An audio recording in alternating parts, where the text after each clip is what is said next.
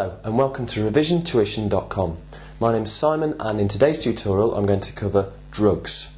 I'm going to split this into 4 subtopics: smoking, alcohol, solvents and painkillers.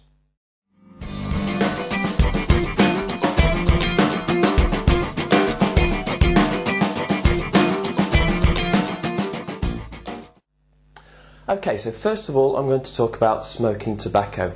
Now tobacco smoke contains thousands of different chemicals. There are 3 examples of chemicals contained in tobacco smoke on the board behind me. We start off with carbon monoxide. Now carbon monoxide will join with your red blood cells.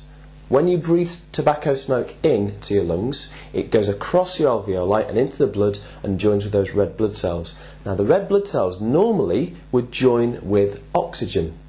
So if they join with carbon monoxide instead, then it means that you can get there's less oxygen that you can transport around your body. Now this is a real problem in pregnant mothers. If pregnant mothers smoke, that carbon monoxide can stop oxygen getting to the fetus, stop oxygen getting to the unborn baby, and therefore it can cause low birth weight.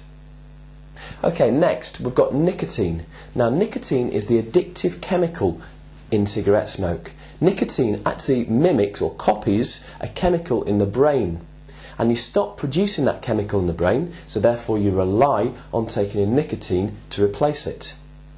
Next we've got tar. Now tar will move into the lungs and will clog up those tiny little alveoli, those tiny little air sacs in the lungs.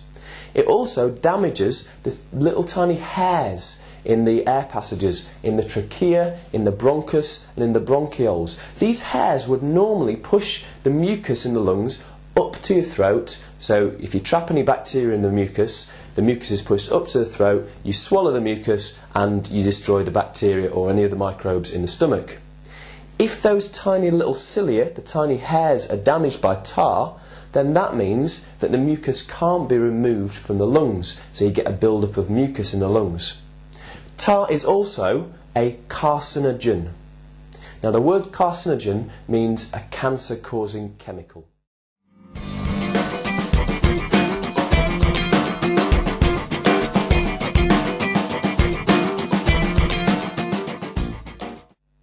Smoking can also cause some other diseases, for example emphysema.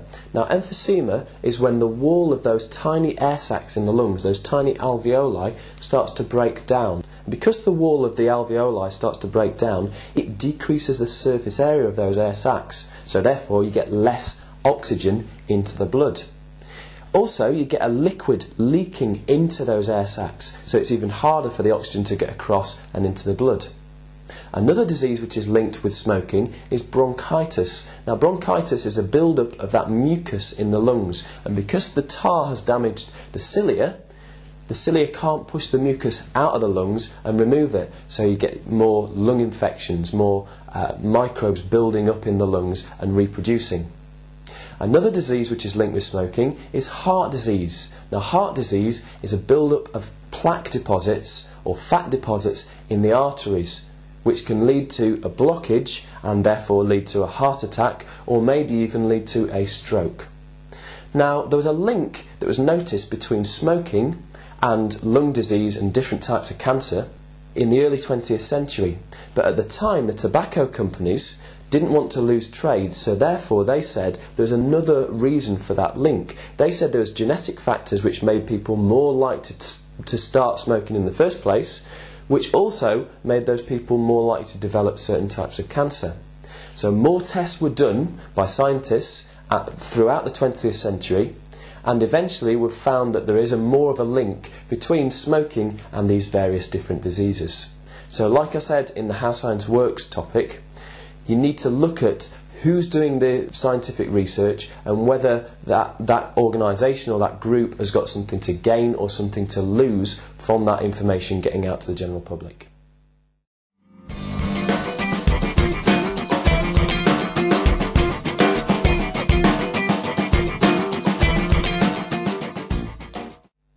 Okay, now I'm going to talk about alcohol. Now alcohol is a sedative drug, which means that it slows down the activity of the brain.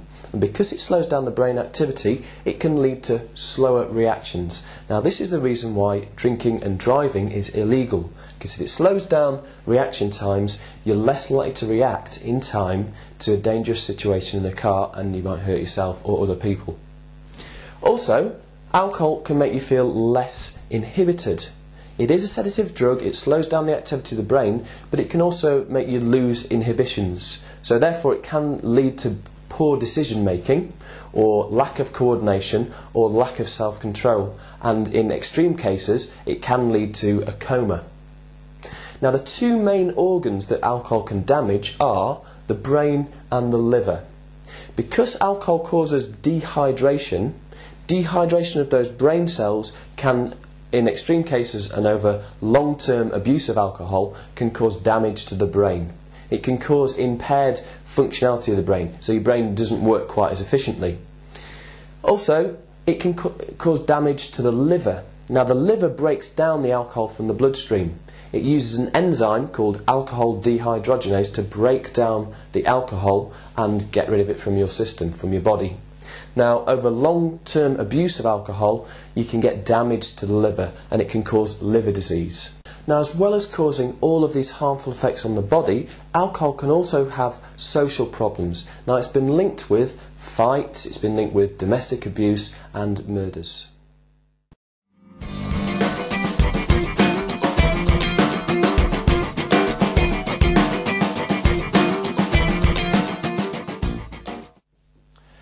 Okay, now I'm going to talk about painkillers.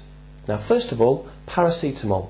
Paracetamol is used to relieve mild pain and mild fevers. Now, it's normally fairly safe to use. However, if you overdose on paracetamol, it can cause severe damage to the liver and irreversible damage to the liver.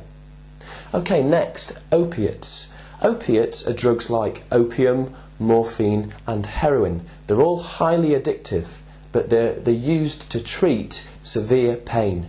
Now, morphine is used in hospitals to treat severe pain. Also, cannabinoids have been known to treat pain as painkillers, but they're illegal drugs, and also there's often a better alternative to use than cannabinoids.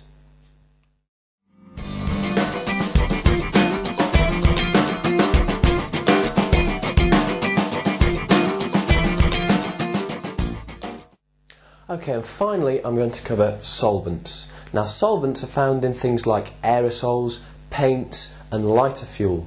Now solvents can cause severe damage to the lungs and to the brain. They can even kill.